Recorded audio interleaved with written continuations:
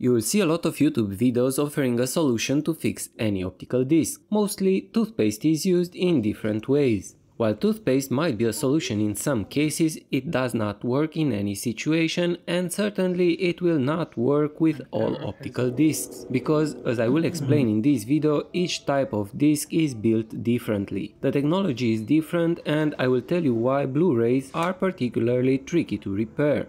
I'm Max from LifeHackerMax, and in this video I will share with you my experience trying to restore a scratched Blu-ray disc, the different methods I tried, what I learned from this experience, and if it is possible or not to fix a scratched Blu-ray.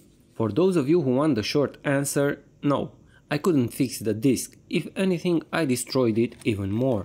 I still believe there is a chance to restore a Blu-ray depending on the state of the disc and using the proper technique and the right materials, but more on that later. For now, let's start from the beginning. Be advised that attempting to repair your own disc can render it unusable. I made those experiments so you don't have to, so do this at your own risk. So I got this Spider-Man PS4 Blu-ray disc that would load but would not copy the whole files onto my PlayStation. I would get an error at about 16.6 GB. This is important for later in this video. And as you can see, the disc has some scratches on it. So before taking any drastic measures, I thought I would give the toothpaste method a try. Because of the toothpaste abrasive properties, it makes sense for this method to work as a polishing cream. I applied a fair amount of toothpaste on the disc and started buffing out the surface with a microfiber towel. I did this twice with no visual results whatsoever. I tried to copy the files again only to be greeted with the same error at 16 GB. Just to be clear, I do not disprove the toothpaste method. It might still work on other types of optical discs. To better understand what I'm saying, you need to know the difference between CDs, DVDs and Blu-rays, because they are not built in the same way. You see, while they all have the same form factor of 120mm in diameter and 1.2mm thickness, CDs have the information layer on the top of the disc, DVDs in the middle and Blu-rays very close to the bottom side. And the biggest difference is the very thin anti-scratching protective layer that only Blu-ray discs have. It's a 100 microns or 0.1mm hard coat that protects the Blu-ray from scratches, but also makes it harder to be polished than CDs and DVDs. A standard sheet of paper is 110 microns thick, and that is why toothpaste is useless for repairing Blu-rays. I still think you can give toothpaste a chance in case of CDs or DVDs. Not knowing all of this at the time, I went to my next experiment, sanding the whole surface of the disc to take the scratches out. For this method I used 2500 grit sandpaper under a stream of water. I am using water because without water the plastic residue gets into the sandpaper and scratches the surface even more. The logic here is to take out the deep scratches, but I will get lots and lots of little scratches instead. Little scratches that should be easier to get polished, right? So I started polishing the disc again with toothpaste. By this time I noticed something was wrong and figured out about the protective layer that I partially sanded off. Then I started to try anything I could think of that I had around the house and could potentially give some results. I tried some polishing compound from my Dremel. I tried changing the microfiber towel to glasses cleaning cloth. I got some good results with this compound, but as you can see, not near the mirror finish the disc needs in order to work properly. This is how the Blu-ray looks at this point. You can see the scratches left by the 2500 grit sandpaper, and you can also see the partially sanded hard coat. But I wasn't out of ideas yet. I wanted to give baking soda a try. Also known as sodium bicarbonate, mixed with water it creates a paste that is more abrasive than toothpaste.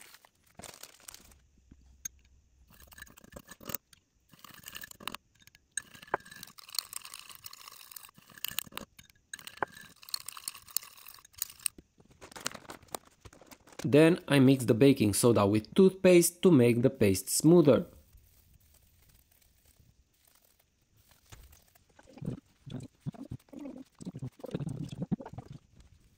I did notice some results in the sense that I could see the hard coat was beginning to get polished off.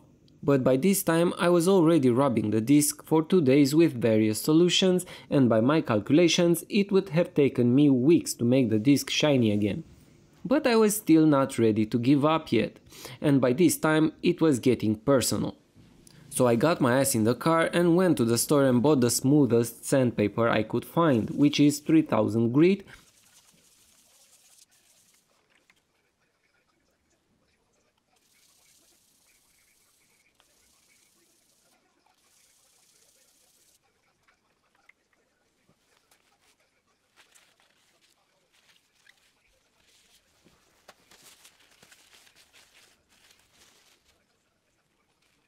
and also this professional acrylic polishing paste. I applied some paste on the disc and started rubbing it with some medical cotton. I tried the included cloth, but I found cotton to give better results. And you can see from the first application the disc had already started to look better.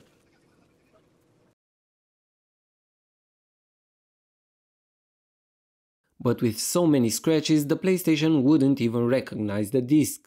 So I buffed the disc countless times. A buffing machine would have probably made my life way easier.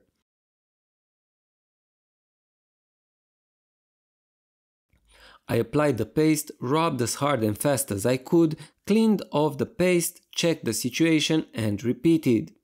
Here is a close-up with the difference between two polishing procedures.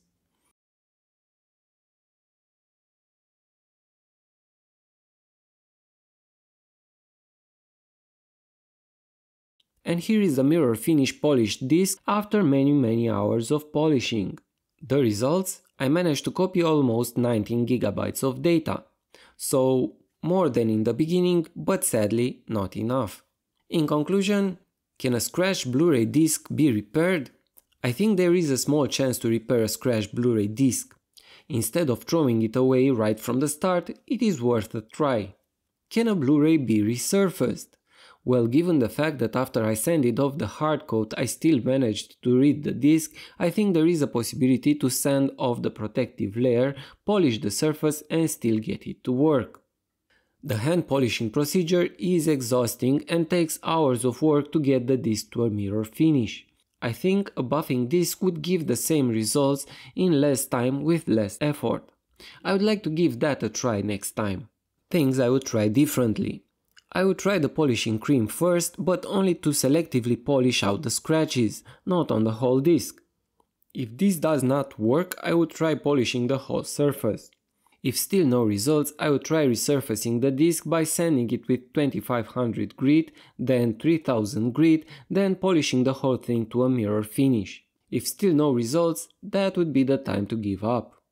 If this video was useful, please give it a like, and if you can get a Blu-ray to work, leave us a comment so we know someone has succeeded in this endeavor. Also, if you want to support my channel and help me make more useful videos, think about becoming a Patreon following the link in the description. I'm Max from LifeHackerMax, and thank you for watching.